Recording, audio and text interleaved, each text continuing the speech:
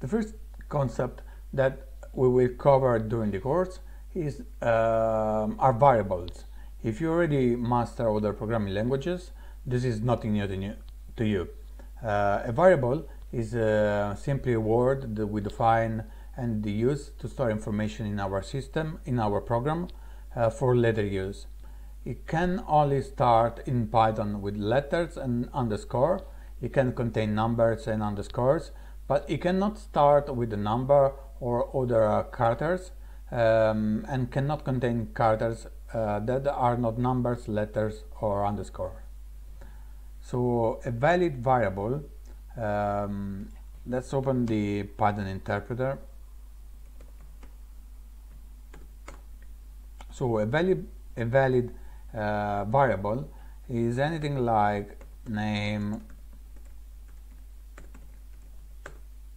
or underscore name or simply name or name 1.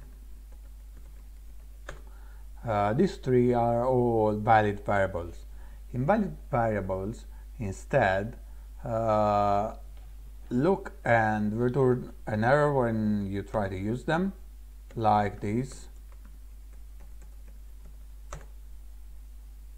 And as you see, you got a syntax error, or the same thing happened when we start the variable with a number.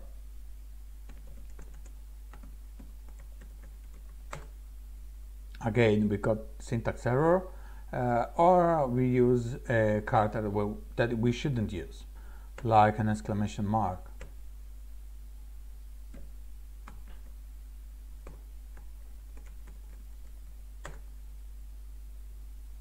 No, that's not that. Okay, as you see, we got for all three invalid syntax, because we cannot, as I said, we cannot start a variable name with a character that is not a letter or an underscore. So that's pretty much it for variables.